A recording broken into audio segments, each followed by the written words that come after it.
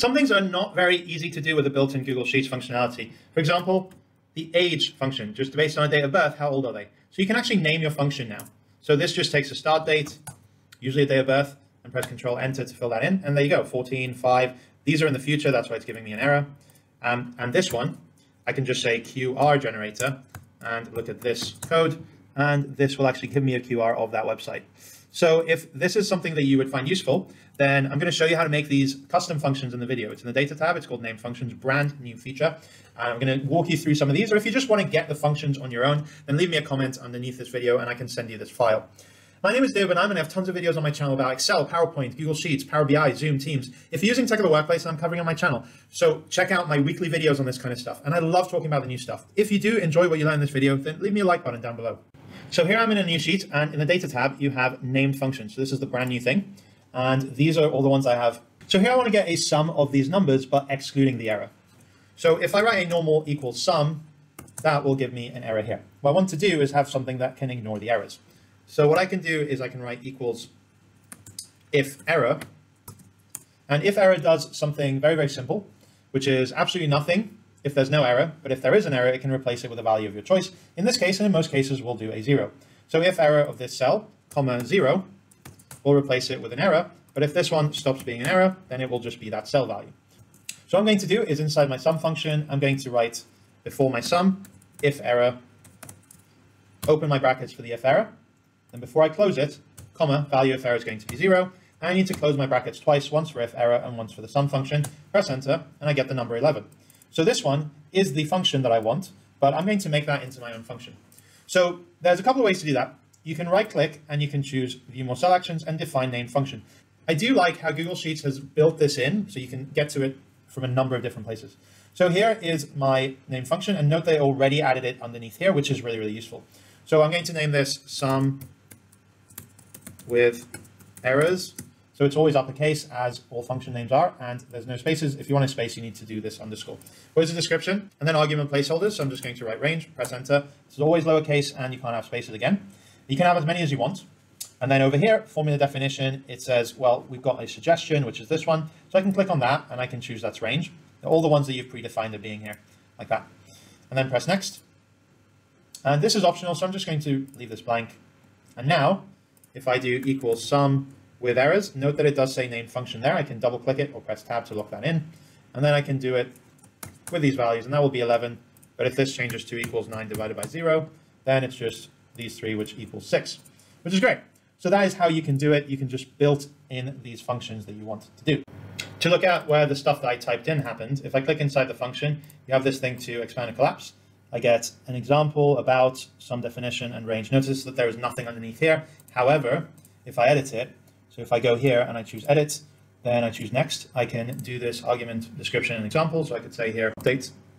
And now, if I edit in there, I can see it adds it over here, and here's the example that's put in there. So that can be pretty useful. One thing to note, though, is that it does not work with optional arguments. So Excel's version does work with optional arguments. When you have a sum function, a sum can have a value 1, comma value 2, etc. And the later values have square brackets, which means they're optional. Most of the time with sum, you just use the first one, but you can press a comma and refer to another range and keep going with a third and fourth range, etc. Unfortunately, these custom functions, the named functions, don't work with an optional argument for the moment. So you find a workaround. It's not great, but this one, to range sum with error. So if I edit it, it says sort of, one of them is called first range, the next one is called second range or 0. And this says, essentially counts the number if it's 1, i.e. if it's a 0 or a single value, then it will just give you the first one. Otherwise, it will add together the two ranges. It's not perfect. I could come up with a more robust one, but this is a slightly simpler formula. And then I could say equals 2 range sum with errors. So in the first example, I'm just going to do one range, which is these 3. I'm going to say comma 0, and then it only adds 4. But if I have 2 ranges, then I can say this range, comma, and then this range like that.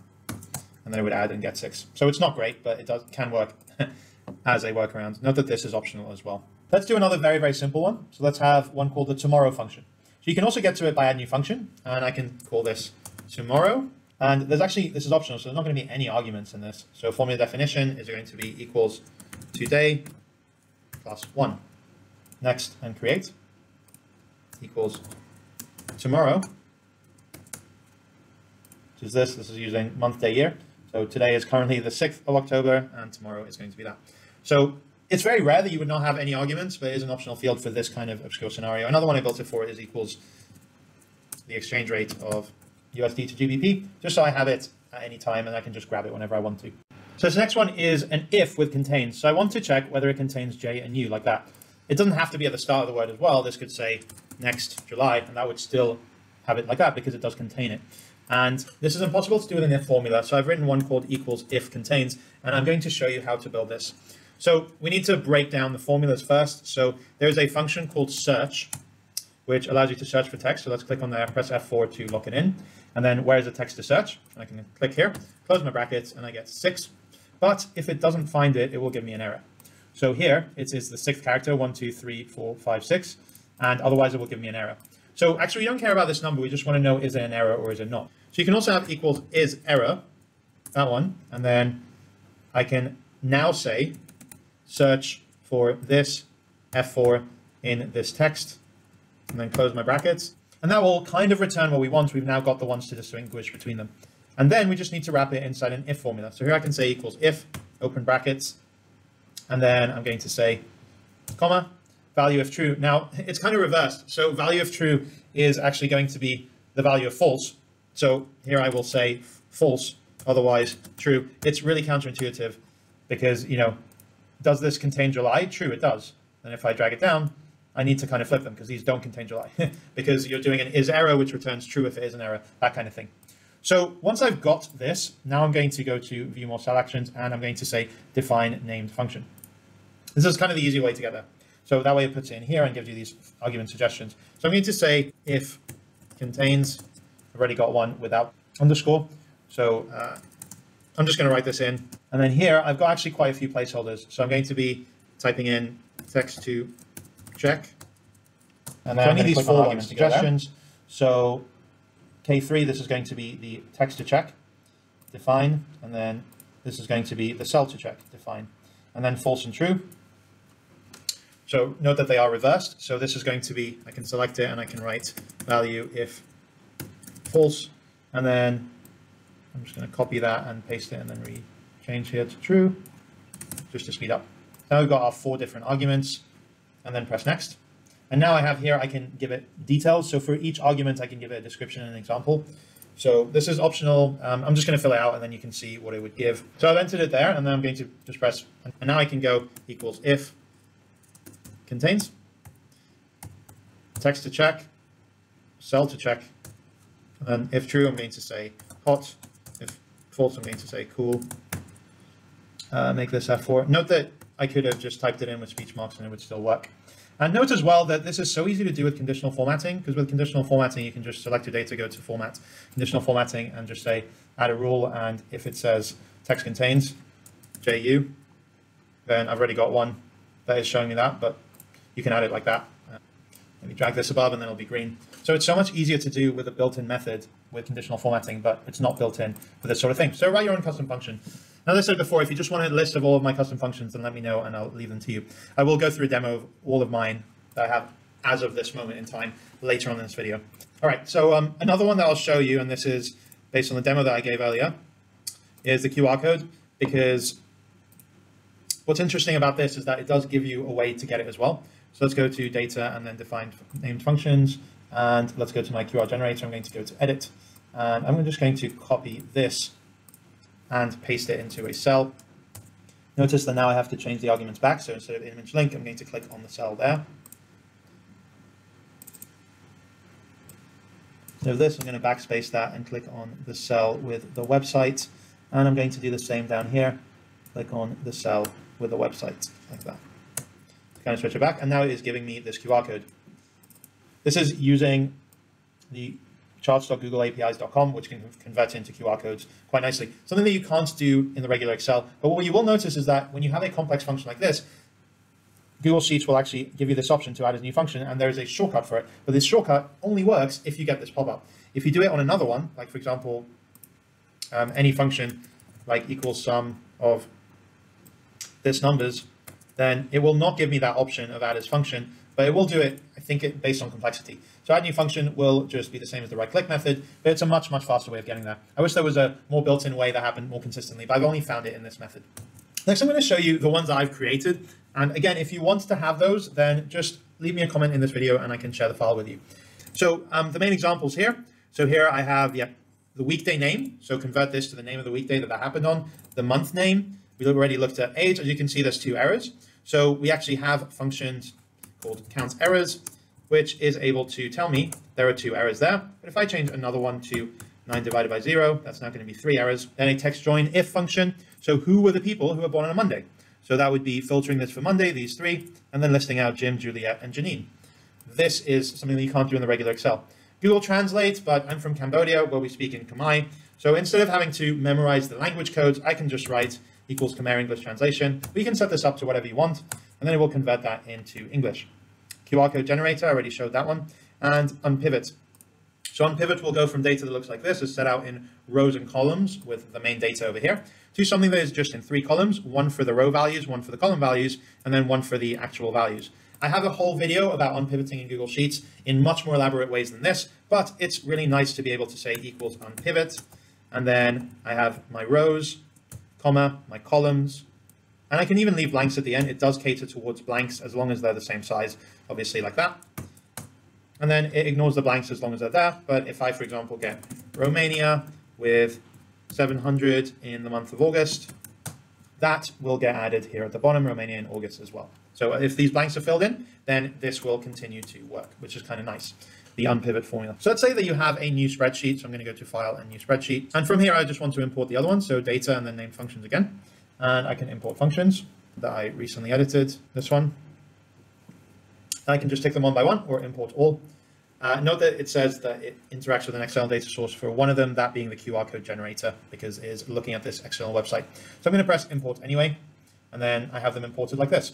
You do have to do it annoyingly for every file. There's no way that I can tell to have it by default in every new Google Sheets file, which is something that you can, to an extent, do with Excel if you just want to have all of these functions. But the benefit of this is that anyone can edit the Google Sheets file, the existing one, and still use them, versus someone else's version of Excel not being able to handle these custom functions. So let's go back to my last file here. So what I'm going to do from here is I'm going to go to File, and then Download as an Excel file. And then I'm going to click on it. Sometimes it's going to say yes, do you want to import it? Sometimes you're going to get this, which means that it doesn't work. And that is because I have some kind of obscure ones like the QR generator, etc., that I don't want to get. So let me make a copy of this file. So I'm going to say this is reduced. So over here it's reduced ones, and I'm going to go to name functions, and I'm going to remove some of them. So Excel doesn't have the ability to do some of these things. For example, Google Translate is only Google, so I'm going to remove that. Notice that that's going to give me an error here because the function doesn't exist anymore. Same with QR code generators. And I'm just going to delete some other ones that also do not work because of the compatibility issues. It's not common, but just the ones that I built in here, a lot of them don't work. So I'm going to now here go to File and then Download as Excel file, and I'm going to open it, and now it has worked. So it has given me all these errors, which means it hasn't worked directly, but if I go to the Formulas tab in the Name Manager, note that in Excel you only have a Name Manager. In Google Sheets you have a Name Manager for named formulas and named ranges. So here it's done this one. It has actually put it in. It's converted it to a Lambda, which is how Excel deals with these. And if I go to Edit and I press OK and close, now it has actually worked. So what's happening is that the if contains, it is showing me like this, but this is trying to refer to a named range. If I go to the Name Manager for each one and I click to edit it and then OK, you're essentially not really changing anything. Then you can write if contains, and now it's showing me like this as an FX, value to search, etc. So with a little bit of an adjustment, it does work for compatibility. So let's try the other way, going from Excel into Google Sheets. So Excel's version will only work if you have Microsoft 365. If you have an older version of Excel, like 2021 or older than that, then unfortunately it won't work. So let's go into Google Sheets. You can go to File and then Import, and then we're going to Upload. And in Excel, I'm going to press F12. I'm going to end up just dragging this one into there. Probably the easiest way to do it. And I'm going to create a new spreadsheet. So here's how it worked. As you can see, month name is in there. And if I go to my data tab and I choose my name functions, then they are showing me here. A little bit different. If I edit it, it doesn't have any description. it just has the bare minimum, which is this one, and it puts, for some reason, this in front of it, pretty much in all of them. And actually, if you write it for yourself, so if I write equals month name, which is one of the ones that I created, then I get here underscore xlpm.date. So it will still work, but it's just going to ask me for that. And all of these will do the same thing as well, xlpm. By the way, here's your add new function as well, which comes from this more advanced formula. It has also put these other things in front, array constrainer and array formula, which I actually didn't need for this one, but sometimes Google tries to play it safe when it does conversions from Excel, and that's why it thinks it needs to do that, even though it probably didn't for this case. So yeah, here again, it's done a lot of array constraints and array formulas. That won't harm the formula will still be functional. It'll just be safer in case Google thought it was going to break it, but it's not needed in this case. So as well as these different functions, Google Sheets did launch another set of functions. So it launched Lambda, and Lambda is the way in Excel to write your own custom functions, and some Lambda helper functions which can return arrays or other things which are helpful with that. That is a bit more advanced, I'm going to cover in this video, but all of these were released. And then we have XLOOKUP and XMatch. And XLOOKUP is really, really game-changing for anyone that's a VLOOKUP or an index match user. XLOOKUP is easier to write than a VLOOKUP, while it's being way more powerful than index match. It's kind of like the best of two worlds, which is really, really awesome. And XMatch is an updated version of match, which uses similar values to XLOOKUP.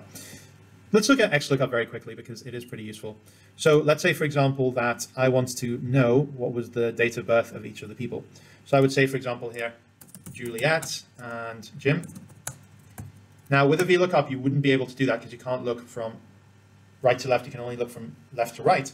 But with an XLOOKUP, you just write the search key, which is this one, comma, and then what the lookup range is, i.e.